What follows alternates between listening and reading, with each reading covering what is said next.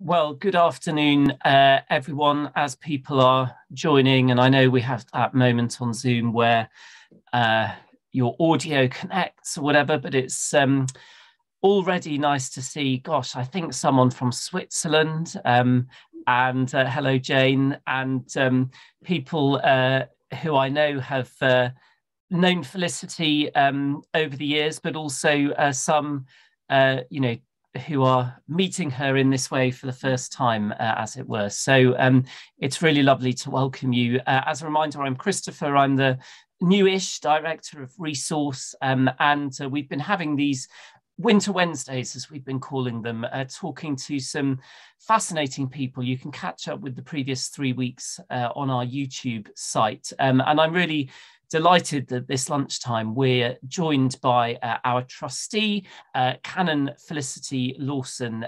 Felicity has been associated with Resource, and before that, Anglican Renewal Ministries over, one has to say, many years. There's no other way of putting it.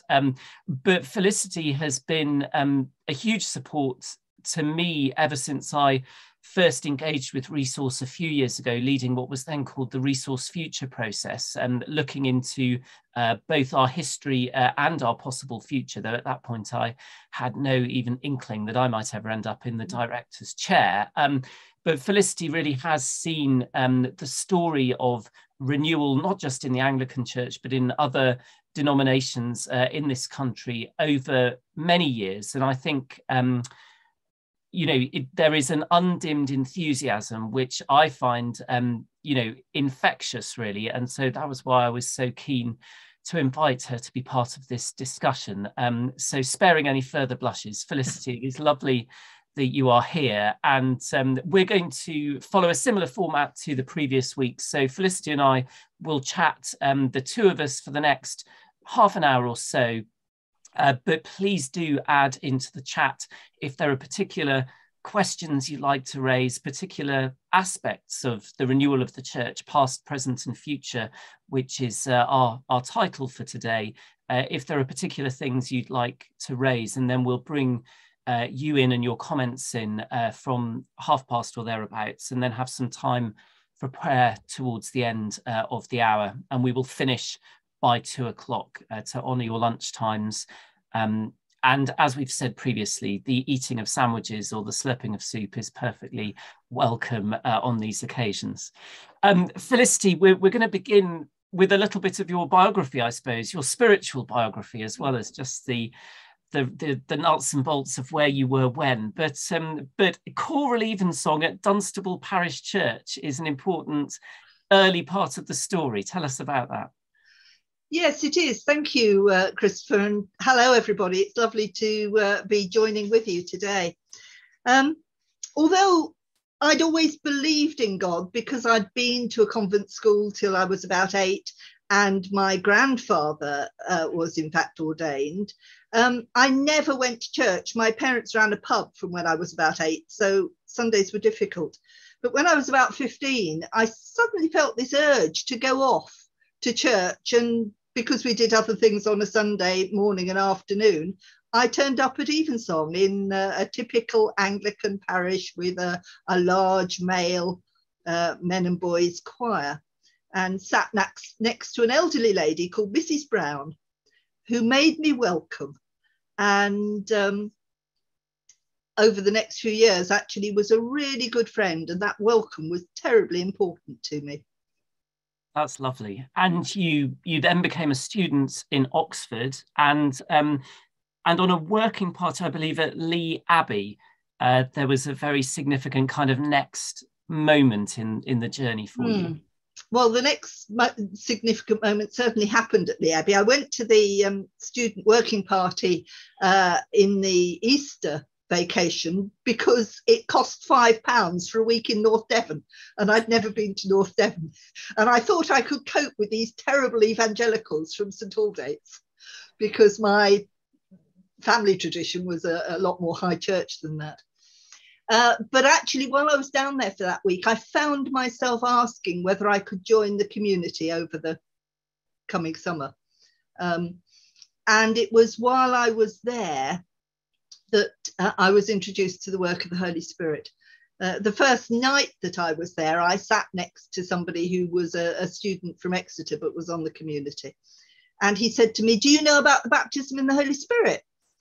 And I lied. I said yes. Felicity, I was so lied. Embarrassed. But obviously that was on God's agenda, because over the next 2 or 3 weeks, almost everybody I talked to on community and was speaking about the work of the Holy Spirit. And I wasn't sure where they were coming from. My theology at that point was that I had received the Holy Spirit when I'd been confirmed, which was my only other brief encounter with the Anglican Church prior to Evensong. But over those 2 or 3 weeks, there was just a growing hunger within me. Somebody had given me Michael Harper's book, Power for the Body of Christ. I'd read it. Interesting, but I wasn't sure I agreed with it all. And in the end, I ended up talking to a lovely Welsh farmer called Jeff Price, and saying to him, "Please explain to me about this Holy Spirit business." It was only afterwards he admitted how terrified he was talking to me as a theologian, so he thought, about the Holy Spirit. And he sat there with his A4 sheet of paper and Bible references, and we went through it for about, I don't know, an hour and a half or 2 hours, I should think. At the end of which he said, "Let's pray." Now, he was a Baptist, and I knew that when he said, "Let's pray," that meant he would pray and then I would have to pray. And I was terrified. I'd never prayed out loud except liturgical prayers in my life. And I heard myself say, "Lord, I don't think I really understand all this, but if there's something more that you've got for me, I want it.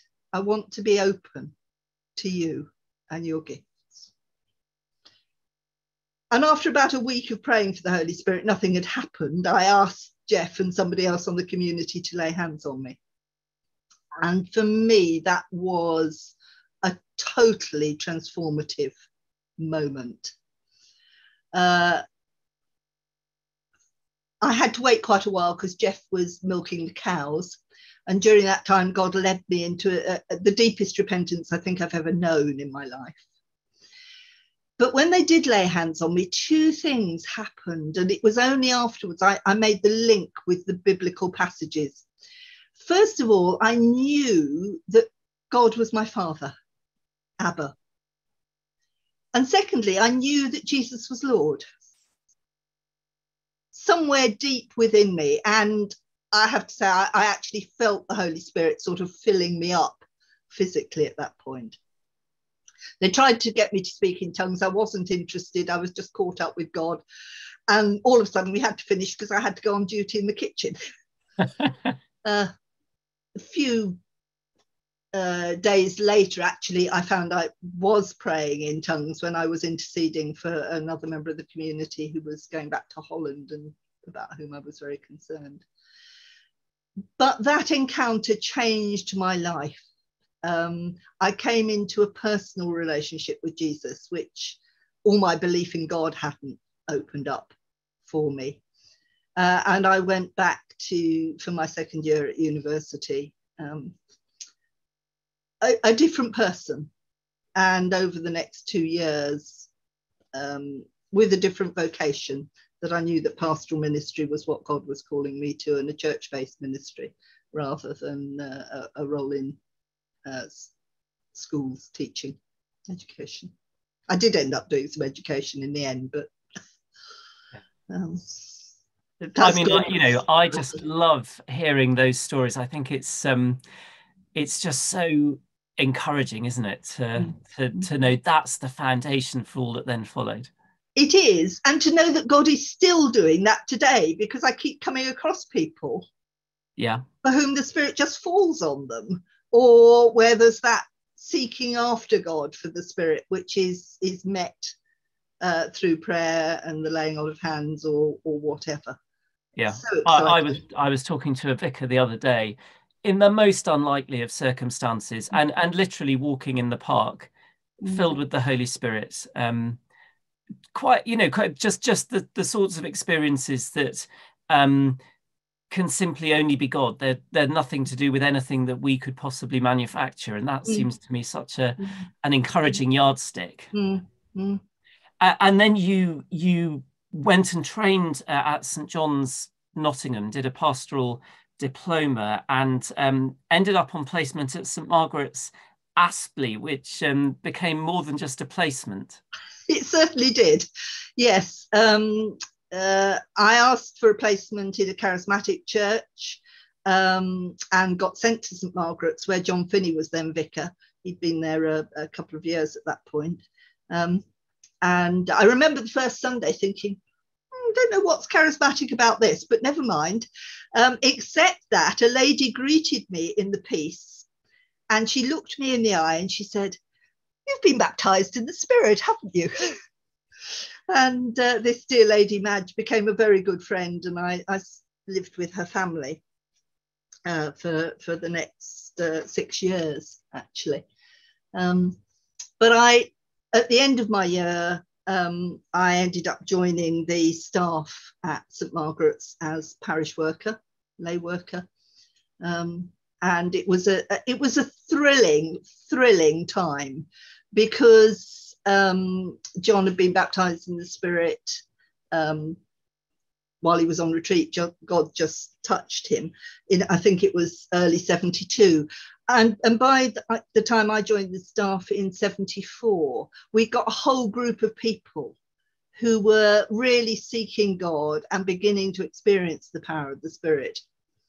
And over the next year, we used something called the Life in the Spirit seminars, which was from the Roman Catholic charismatic movement, to share with church members what God was doing.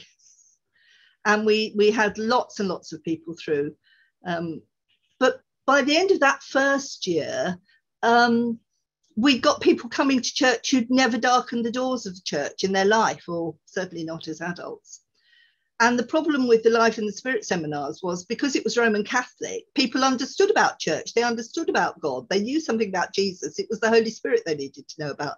But we needed something that would help introduce them to the Trinity and to the life of the church. And so John sent me away on the summer of 75 to put something together for us. And out of what we called the New Life course, which started with 3 tatty bits of A4, eventually Saints Alive came and was published 7 years later. But that's a different story. Well, and we'll perhaps hear more about that later. But I mean, it's the story of Saints Alive is a completely remarkable one. I mean, at that time, let alone the more recent republishing of it, which obviously Resource is thrilled to be championing. But the stories of it just being printed and reprinted because just church after church was wanting to get its hands on it. Yeah, it reminds me so much of the story of the little boy who offered Jesus his loaves and fishes, his picnic lunch, because what we were doing was something for our particular context, and God just took it and blessed it. We had no intention to publish it at all. We shared it with a few churches in Southall Diocese who knew what we were doing, and I suppose you could say we piloted it in that sense. With about half a dozen churches. But it was only when John became a diocesan missioner and asked Michael Harper, "What is there?" And Michael said, "Nothing." Get the then incipient ARM to publish it, that this began to happen. Yeah. But it grew out of our experience of the work of the Spirit at St Margaret's, which was, in terms of ARM and Resource, very much a little local and ordinary church when we started off, though it became an extraordinary church that blessed many people, but without ever sort of becoming the big names, St Michael of Belfry or Chorleywood or any of those things. We were just an ordinary parish church, but where God was moving in a powerful way, touching and transforming people's lives. Yeah. Well, and what a lovely hope that we can yet see many more ordinary, local churches, parish churches, and others coming alive in that kind of way. But with that sort of root of just real faithfulness at heart. It seems to be a kind of a signature of what you're saying. Yeah, I think the problem with the books that are written about renewal, those early ones and the more recent ones, is that people tend to pick out the remarkable stories and rarely tell you about the boring days and the difficult days and the challenging days, and for the incumbent, the really costly days of being open to God and bringing renewal in the life of the church. And although we saw some remarkable things, we had a monthly healing service, which had begun just before John had come to the church and gone from quarterly, I think it was, to monthly. And we saw God do remarkable things there. And we hosted some celebration services, the sort of precursors to Pentecost praise that happened around the place. There was just lots of ordinary getting alongside people, supporting them pastorally, prayerfully, praying for them, seeing them come to faith, being there for all the crises of life, which are just part of being human. And from there, you then taught at St John's, Nottingham, and then did a variety of diocesan roles, and ended up, perhaps a little bit surprisingly, going back into parish ministry, though of course then as a priest, because women were able to be ordained, and so your ministry in a kind of way went full circle, but with this strong association with ARM, Anglican Renewal Ministries, and then subsequently with Resource. What are the kind of lessons about renewal that you think we need to learn for today, for now, given all that's gone before, and there are highs and there are also lows, aren't there? And we have to be able to reflect honestly on them both, I suppose. I think so. I think we need to celebrate the impact that renewal has had on the Anglican Church in all sorts of ways that people joining the church now wouldn't realise, that the variety and flexibility we've got in worship, albeit within a liturgical framework, was something that was new. That understanding the church as the body of Christ, that every member is called and gifted for ministry, was a new thing. The focus on reaching out in mission and evangelism was something that came very strongly through renewal. We need to hold on to those things. But I think there've been two particular issues. One is the tendency to jump on the latest bandwagon and not to discern and to test whether this thing really is of God. And even if it's of God, whether it's for us in our context. But the other thing, I think, has been a development of what I might call a charismatic culture in an evangelical context. The exciting things about the early days of renewal was the breadth, working with Roman Catholics, working with members of the URC, with Methodist Baptists, and the sense of unity that God brought there, and the richness of, certainly for me, a sacramental understanding of worship and theology. And I think what's happened, because renewal has become associated with particularly larger evangelical churches and movements like Spring Harvest and New Wine, and I'm not decrying those at all, people have been really blessed through them.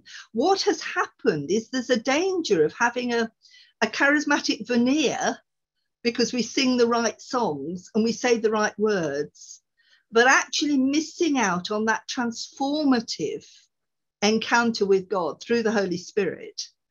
Whether you call it baptism in the Spirit, being filled with the Spirit, anointed with the Spirit, it doesn't matter. But that New Testament foundational outpouring of the Spirit that might come when we come to faith, or might come later, but is all part of Christian initiation, as I see it. And I think there are many churches that look as if they're renewed, but actually individuals are not having that life transforming encounter with God. Yeah. No, well, I think this is so important to reflect on. I once ventured in a sermon at the time that there was a political debate about were we going to have Brexit in name only. And I suggested that there was a danger in the church of Chino, charismatic in name only. But I think it's, it's that that danger. And what fascinates me about our brothers and sisters in the Catholic Charismatic Renewal, if you go on their website, the bios of everyone involved will tell you the day that they were filled with the Spirit or baptized in the Spirit. I mean, it's just a very ingrained part of it. And I wonder whether we've perhaps lost a little of our confidence in naming the significance of that in the Christian life. Yes. I think you're right. I think I was very blessed when I did eventually get ordained and moving back into parish ministry, becoming incumbent of a church where my predecessor had sought to bring renewal and had used Saints Alive as one of the core means of doing that. And there was that expectation there that people would actually encounter God, that they would make the commitment to God in Jesus Christ, but also that they would receive the power of the Spirit, and that they would give testimony to that, and so encourage other people to do so. But also that spontaneous working of God. When you were talking earlier, I remembered a lovely lady called Mary, who had come to her neighbour's confirmation. Jack had come to my induction, and I didn't know that he hadn't been to church in 50 years or more, 60 years probably. But he'd come to my induction, and he'd started coming to church because somehow or other he found a peace in that very Anglican service. And over the next few months, he discovered that God answered prayer. And so he came on the very first Saints Alive course I ran in the Easter, as I'd become incumbent in the previous Advent. And Mary came to his confirmation service, and God just touched her in that service. And the Monday morning, she was on the phone first thing saying, "You've got to come round and you've got to talk to me. You've got to tell me about this course that Jack has been on, and more importantly, about the God that's behind it." And it was just fantastic, because she was just a very ordinary person. She wasn't somebody who'd had a career. She'd had a child. Her husband was a motor mechanic, and they were lovely and they were faithful, and God touched them in remarkable ways. Yeah.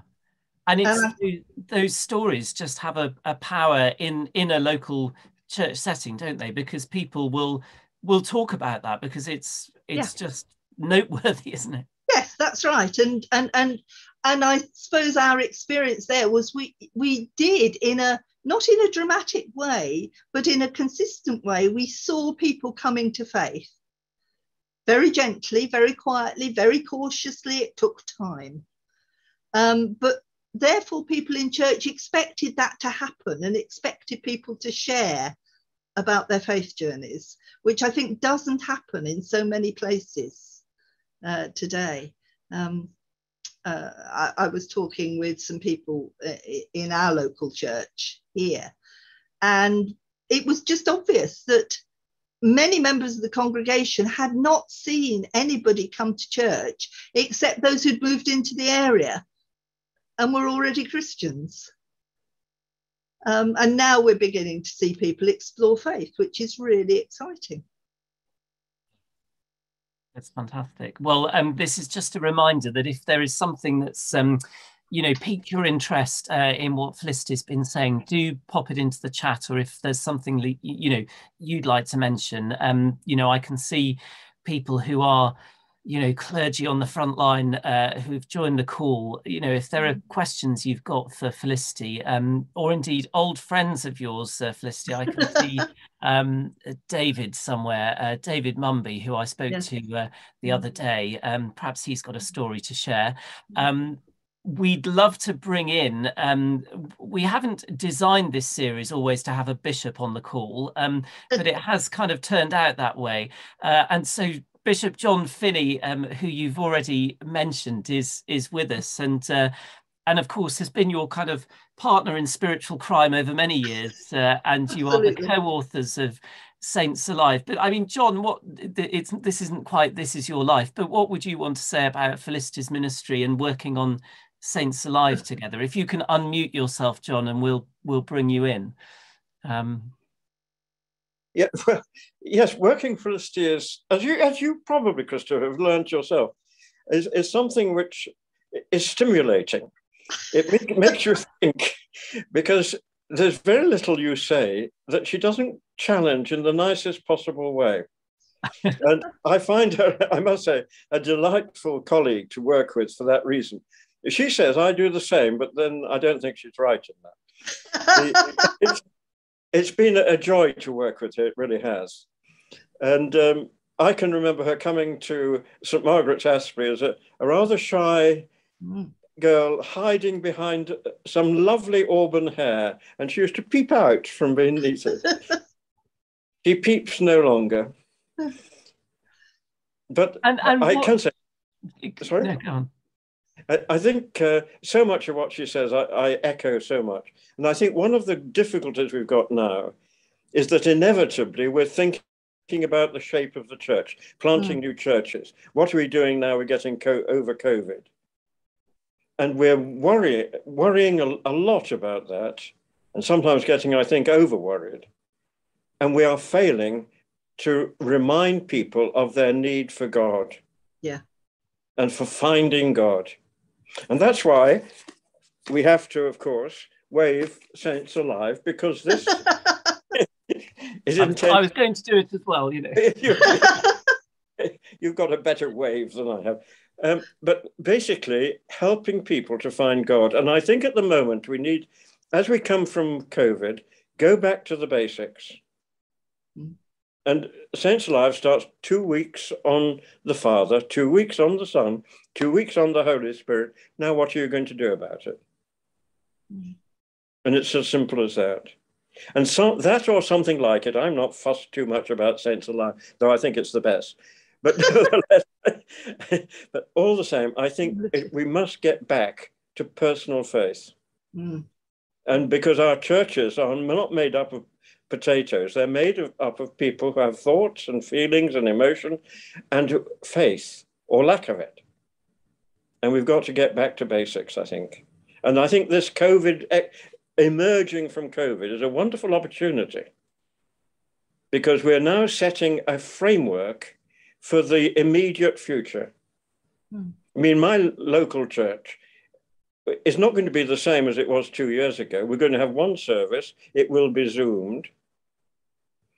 And above all, I think, we're very much more closer together. The danger is that we become exclusively so. So there are both pluses and minuses. Yeah. And I think we're now in a situation where churches, in the next few weeks probably, will be setting a pattern which they will probably copy for years to come. The new normal is beginning to take shape. That's so interesting. And I mean, we had the experience of running Saints Alive online via St Aldate's in Oxford, where I was previously, where, of course, you both were as students. And indeed, it was a great joy to welcome you both like this to that final session and hear some of your stories then. But what really fascinated me, I mean, obviously, that was during the horrors of that, winter and spring lockdown a year ago. So arguably people were ready to find something to do of an evening. But the number of people who were pretty established in their Christian faith, but said, actually, something that just took me through those Trinitarian foundations and then invited me to reaffirm my baptismal vows, if that was appropriate, and pray for a filling with the Holy Spirit, whether for the first time or a refreshing. The number of people who said, gosh, that really helped, or someone I was completely amazed said, oh gosh, yes, I understand the theology of the cross now. I thought, well, I'd rather hoped you would have understood it, if I'm honest. But I think the work you've both done and now refreshed with Saints Alive is quite remarkable in the way that it locates this high appetite for the work of the Holy Spirit, but in a proper, rigorous Trinitarian framework. Mm. Oh, and indeed, there's we have Laura Collingridge, who's a curate now in the St Albans diocese, but was on placement with St Aldate's at that time, saying that praying with people on Saints Alive, I've lost the chat now, was such a little moment of joy in the darkness of lockdown. Laura, if you want to unmute and tell us more, you're very welcome to. It'd be lovely to hear from you. I can't actually see you on my screen, but there you are. I am here. Hello. Sorry, ignore the towel drying in the background. Yes, I actually didn't join the whole Saints Alive course, but just joined for the session where we prayed for people to receive the Holy Spirit. I think it's the first time I prayed for people over Zoom in that sort of Holy Spirit way, and it was just really powerful to see God at work across Zoom, across countries. I think we had someone in Austria that we were praying for, and just seeing God meeting with them. Having always been so used to praying with the laying on of hands and being taught that was such an important part of prayer ministry. That's how we do it. That's the formula. I think for me, it was just a very powerful moment of expanding my horizons of praying for people in the Spirit and thinking, yeah, there's more to it. And it was just amazing to see people encounter God in a fresh way or a new way. It was wonderful. Thank you. Yes, that's and great. Of course that was partly because of all of the logistical challenges of how do you do the equivalent of praying around a circle in someone's living room, with lots of people in different Zoom contexts. But we managed it. But more to the point, God broke through any concerns we might have had about not being able to lay hands or whatever. I mean, what are your hopes for Saints Alive in the future, Felicity? That more and more people will find it a tool that helps them to share faith with others. I think it is very adaptable. It was designed to be adaptable. So although you used it on Zoom with a large group of people, we've just used it in my local parish with one group of a leader and 3 men, and a group of ladies, about 8 ladies on an afternoon. I think one of the strengths there is that it seeks to begin where people are, to value their experience and their spiritual journeys, whatever those might be, and to see God at work within the group. And therefore, it doesn't matter whether you're a UPA parish, a rural parish, a suburban parish, a parish full of professional folk, or whatever.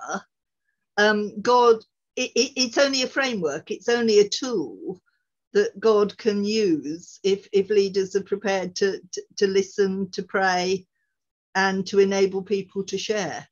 And John, I remember you speaking previously to me about using it even in prisons, I think, but certainly in very diverse social contexts. Yes, I used it in Nottingham Prison, and there were 5 lifers, and all of them came to faith. And when I was consecrated in York Minster, I found one of them had actually got leave to come from prison, with a warder, of course, in order to see me consecrated. I was thrilled to bits. You were sitting there somewhere at the back with a Macintosh over his arm, wasn't he, John? That's right. He was well handcuffed, but they were trying to, as it were, pretend they weren't there at the back of York Minster. It was a joy to see it. It lifted my spirits, I can tell you, as I walked past in the procession. Really did. Faith was something important, something was real. That man had been lifted from being a murderer to being a friend of Christ. I'd say it's one of the really encouraging things here in Telford at the moment. So you may know that the Telford Minster new church project is just opening up in the same building that Resource has its offices. But there's also a Christian charity in the building. And indeed, it's the reason we're in Telford, because the remarkable woman who runs this Christian charity that works with ex-offenders believed that when she needed to move into a larger set of offices, she was keeping the current offices warm for Resource's future move, and I think she was probably right. But the first people that we're seeing baptized coming to faith for the first time are through the work of Yellow Ribbon. These young men who are ex-offenders, and it's completely remarkable. And it does exactly what you're saying. It reminds you that the gospel is for absolutely everyone, and if you have ended up in a situation where you're not hearing those stories of people coming to faith for the first time, my goodness, it's a tonic in the Christian faith, isn't it, to be reminded of that, particularly if there's a the background and the change is so dramatic. Is there anyone else who wants to ask anything of Felicity at this point? Don't be shy. We are wanting to make the most of Zoom as a platform that enables that to happen. Otherwise, it just falls to me to carry on asking questions. Anyway, do please feel free to use the chat. Felicity, Ron has raised his hand. It says, Ron, do you want to come in? I can't see you, but I'm here though. Yeah. Fantastic. Yeah, I'm really sorry to have missed the beginning of it, especially as I really wanted to hear Felicity, but I got delayed. But she and I were on a Soma mission, I think, in Sudan. Yeah. And years before that, going out with Soma, and seeing the Holy Spirit move so powerfully. And then this weekend, we had a South Sudanese preaching at our local civic church, which was quite a formal church. He had everyone spellbound, and he absolutely had everyone longing to renew their commitment to Christ. He actually preached so powerfully. And I just think, I'm delighted that there's that link with Soma being reformed. I think that's brilliant. I think the other thing is, I think some of the future is going to lie in bringing people across here to re-evangelize us. Yeah, agree. And Felicity, just to say, we had a lovely time in Sudan, but it was so short, wasn't it? It was very short, particularly with problems with flights. Yes. Yeah, I still remember going to that little church miles from anywhere, and amazing. Yes, amazing. Yeah. We've got so much to learn from one another. Yeah. And it's been good even while we haven't been able to travel, but actually technology has linked us with brothers and sisters across the world in all sorts of ways. I mean, but not so much with those in places like Sudan or Uganda, which I know well, where they don't have such easy access to the internet as we do. Yeah. I think the thing that makes the South Sudanese so powerful when they come over is firstly that they're slightly exotic, and so people, I hate to say it, but people will listen. I remember my Kenyan friend saying to me, they listen to anybody except the vicar. Well, I mean, they come across and they're not the vicar, so they get listened to. That's the first thing. People are curious. But the other thing is that they have to live their faith in such a basic situation where often there's no medical resources or anything else, that they'll say to you, where else can we turn but to the Lord? And it literally is a dependence that they have to have on God. And therefore, full of faith, and it just overflows. Thank you, Ron, for sharing that, and you're quite right that we're thrilled that the partnership with Soma is growing again for Resource. Absolutely. Anyone else who wants to come in at this point? Felicity, the thing I was going to ask you to say a little bit more about was the challenge of moving beyond what you can call the culturally charismatic, as it were, because it seems to me that if you are culturally charismatic, you're probably pretty well served in the church, but perhaps a distinctive niche for Resource is to bring these riches and uncover these riches in settings that might be more liturgical, or just settings that haven't previously encountered God in this way.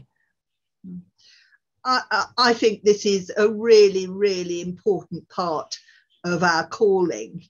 And in particular, to know that God can work through many, many, many different means, that we don't have to suddenly become culturally charismatic in order to experience the power of the Spirit at work. And so one of the important links, I think, is that charismatic renewal has thrown up lots of vocations to ordained ministry. Part of my background was being a DDO in Wakefield Diocese, and I think virtually everybody who came forward to test their vocation had a charismatic experience of some sort or other, and a lot of them had come from the more charismatic evangelical churches. Well, they now find themselves ministering in churches that have had no contact with that sort of tradition, and the challenge is, how do we open up to the power of the Spirit in those sorts of places? 4 years before I retired, I was asked to take on a neighbouring parish of a very, very different tradition. Mine was a sacramental parish, but it looked more charismatic evangelical because we had a big worship band and a nice modern building. But this church, St Paul's, had got a robed choir and wore the full gear, chasubles and the lot.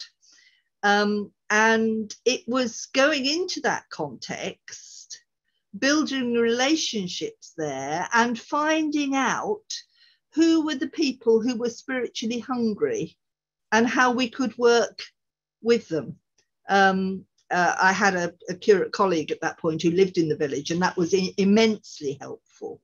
But we found that doing things like morning prayer once a week, in the Lady Chapel, using liturgy. We actually used the Fal de Brennan liturgy because we wanted to give space for Bible study. And that little group of 7 or 8 people meeting regularly on a Thursday morning suddenly discovered a love for the scriptures and a desire to pray and an openness to the Holy Spirit. And I'm delighted to say that 4 years on, the members of the robed choir liked nothing better than when they worshipped together with the worship band and we came over to do beer and hymns, or they came over and joined us and sang a 4-part anthem in the context of a united service. It was fantastic. Yeah. Well, and it shows what's possible, isn't it? I think it does. And I think things like the retreat movement and the number of people who now come on retreat shows a real hunger for God and gives a real opportunity for the Spirit to work, as we've seen in the resource retreats, which we did last autumn. And I think were some of the most exciting things I've been involved in for a very long time. Well, we've now got a rush of people raising their hands, which is fantastic. So I'm going to call on, in the order that they raised them, Esther, and then Vicky, and then John. Perhaps the three of you can each say, I don't know if you've got a notepad, Felicity, but perhaps if the three of you can say what you'd like to say, and then Felicity can respond. But let's hear from you each in turn, as it were. So Esther, and then Vicky, and then John. Thank you. You just mentioned retreats. I was going to say that you do lead a lot of retreats, particularly at Scargill, Felicity.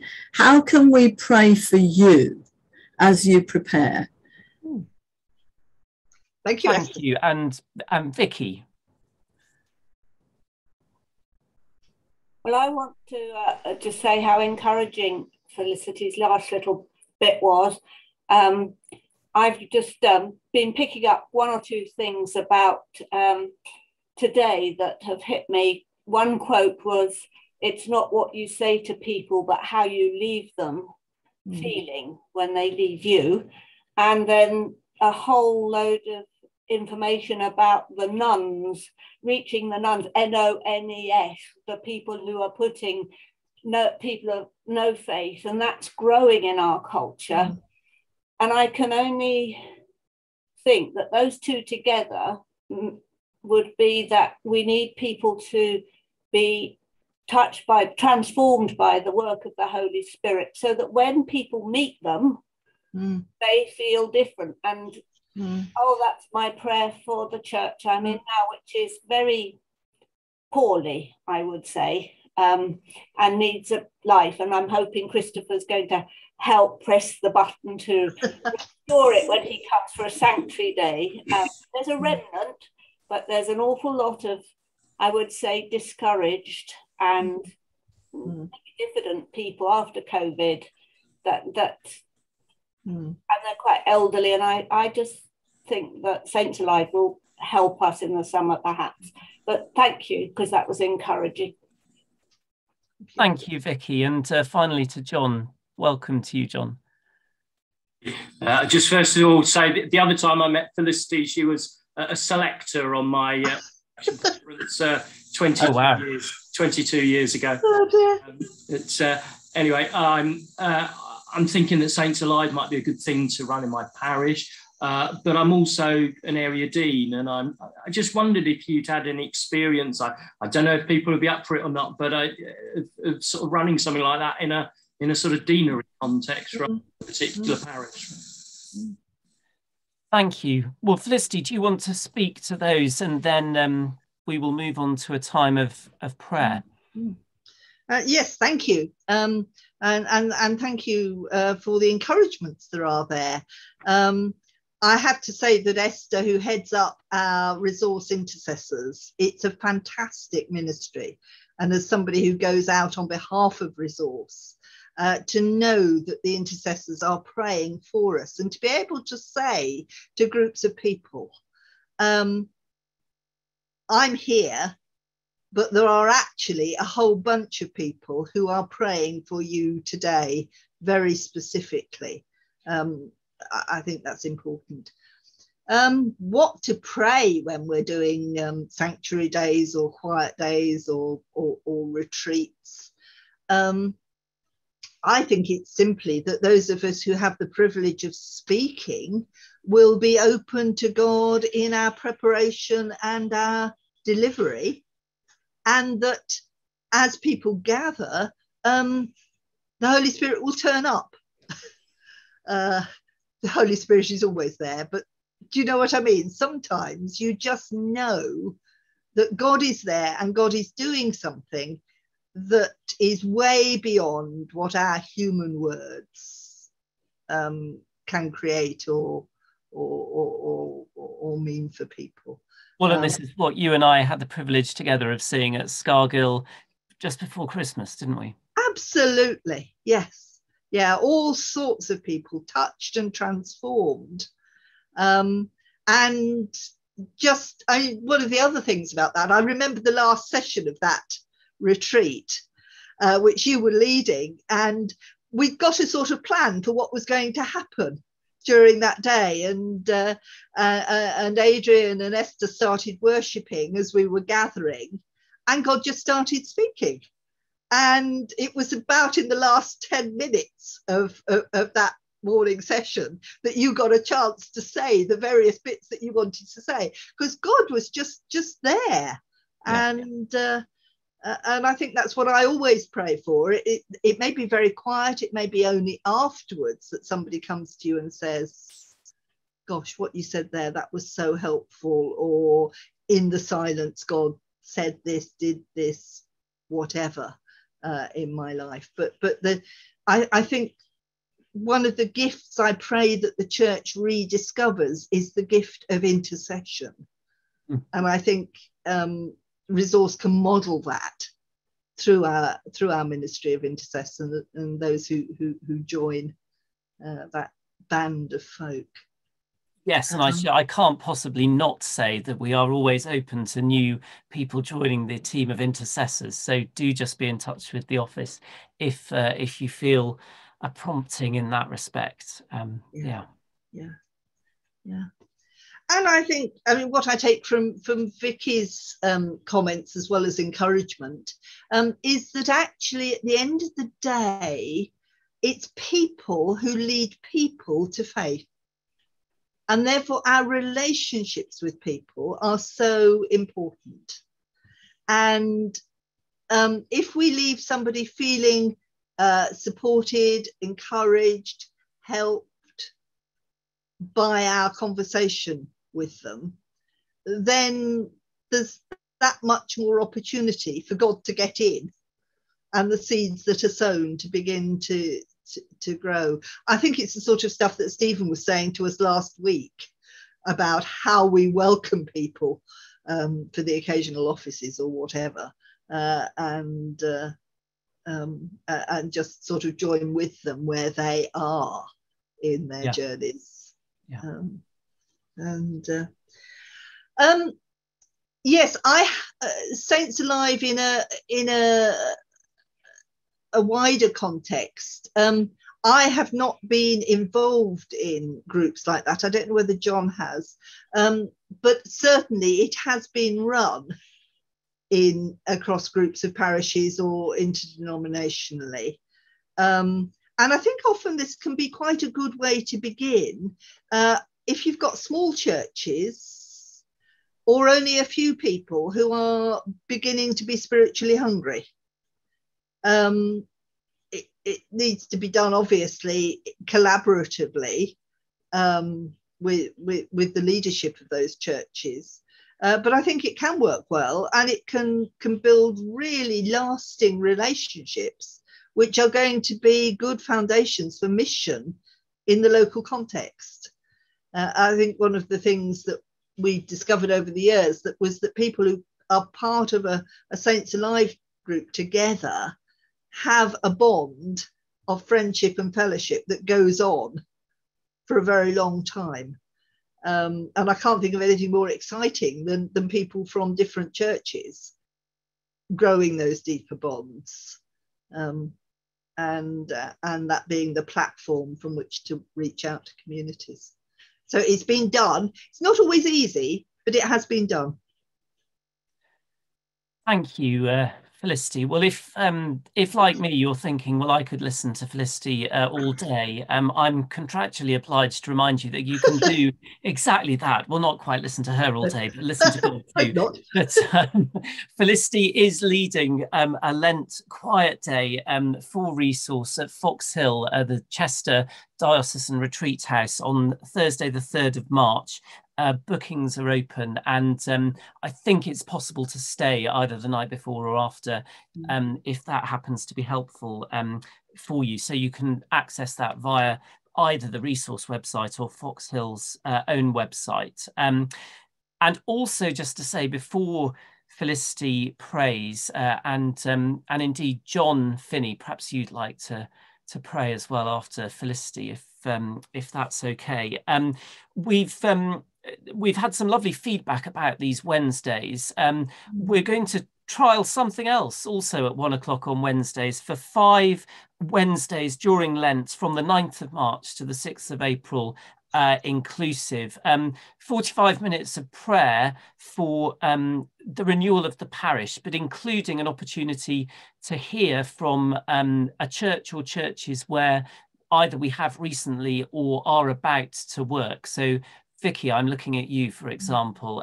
What we'd love to do is just hear from clergy or other lay leaders in those churches about what is it that we can pray for, what are the encouragements already, But, you know, what also, so that we can all begin to kind of join in this ministry of intercession, if you like. So the idea is that we would begin at 1 o'clock with the Church of England prayer during the day, short service, which I think works really nicely. Then we would hear from a church leader or two about what's going on their patch and what we can pray for, and then move into a time of open prayer and intercession and prophecy, even perhaps in relation to the renewal of the church, not just for a particular upcoming weekend, but that can be a focus as well. So if you're interested in being part of that, we will obviously send around information on email. But Felicity and then John, would you like to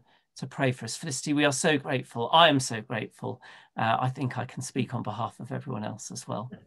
Thank you. It's been a privilege to share. Let's pray together. Let's just take a moment of quiet, because the Lord is with us in the power of his Spirit.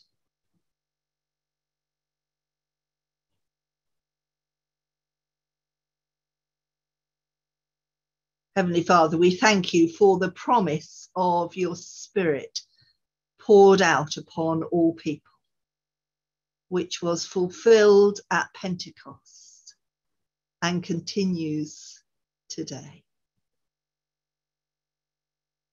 We ask you to pour out your Spirit afresh on each one of us, Lord, to renew our faith, to give us courage and vision and encouragement. And we pray for the renewal of your church in our land at this time, for all who are called to leadership within the church, for a fresh openness to seek you and to go where you lead, because without your Spirit, Lord, all that we do is empty words. But filled with your Spirit, we know that you can reach and touch and transform lives and churches and communities to the glory of your name. Amen. Amen.